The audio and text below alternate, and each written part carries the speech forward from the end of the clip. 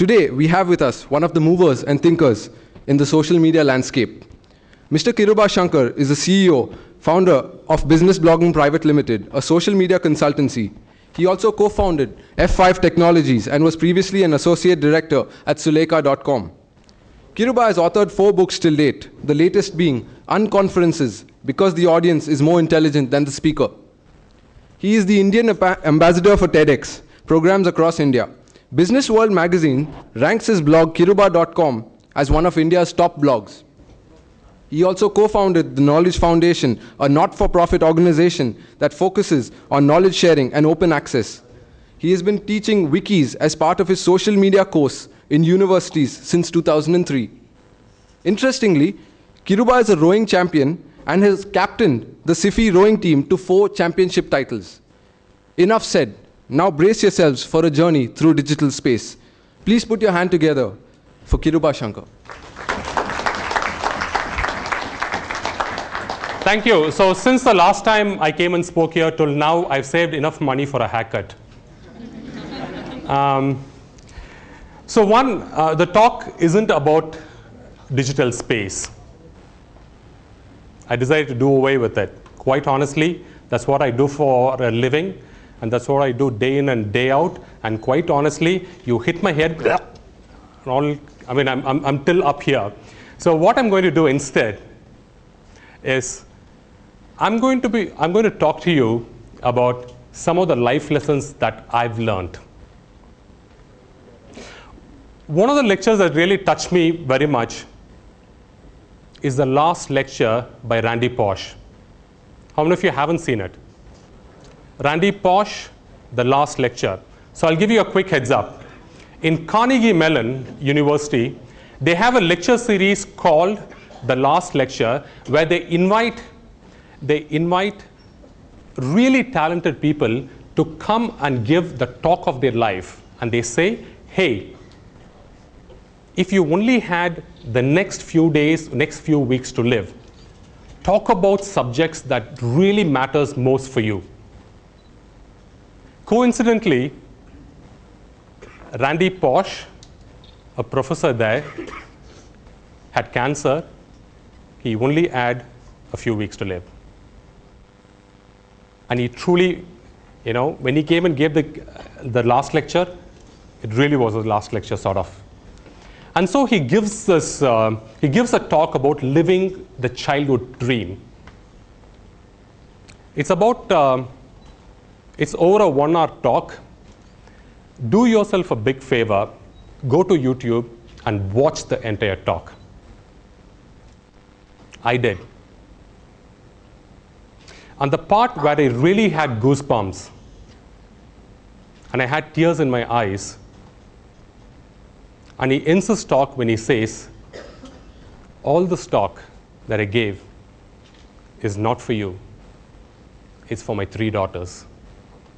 That way, when I die and go away, my daughters will look at this video and they'll learn from me. I have 2 daughters. And I don't know, something, it touched a real chord in me. And I said, what would I do for my daughters? What are the kind of life lessons that I will instill in them?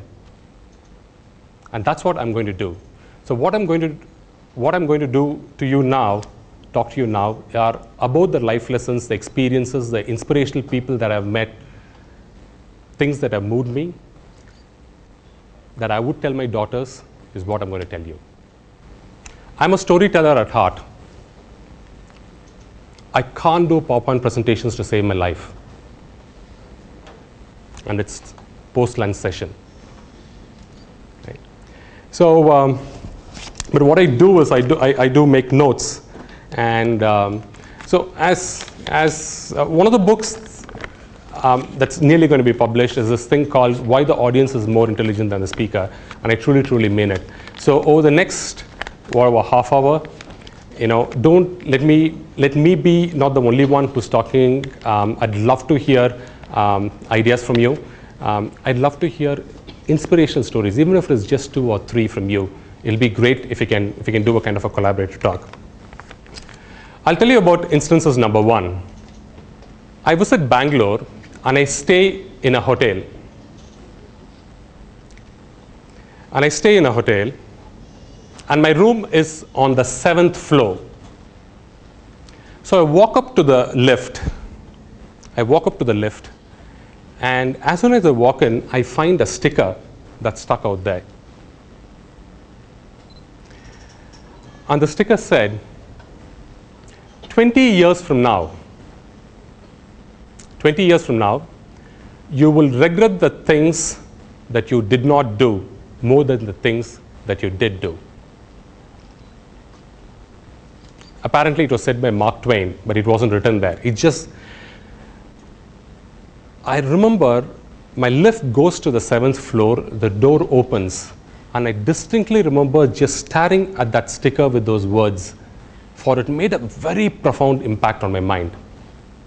And just before that, I was looking at a couple of guys with long hair. I said, man, how awesome would it be if I can do that? And here I'm looking at the sticker that says, if I don't do this now, if I don't want to do things that I really want to do, what am I doing with my life? It's just a simple thing, a long hair. And that's how it began. There's also another reason why it began. I go to my ancestral home in my village. It's called Chennai. It's about 3.5 drive from Chennai. And you have these photographs of your grandparents, great-grandfather, grandfather, and so it goes. I look at those photos up there. My great-great-grandfather, my great-grandfather, grandfather, and then my dad is sitting here, and I see something common. All of them are half bald, and then it struck me, shucks, if I don't do this now, I'll never be able to do it. Anyway, so for me, I think that really was a defining moment. So anything that we want to do, I think let's just do it now. Even if it means digressing from that big goals in life that we have, I think it's these small moments in life that really, really makes a big impression. That's what I would tell my daughters. Another second lesson that I learned that I truly found very useful in my life, and an easy way to succeed: do not go where the competition is high. Choose niche areas, specifically unknown areas, and see if you can be better at that.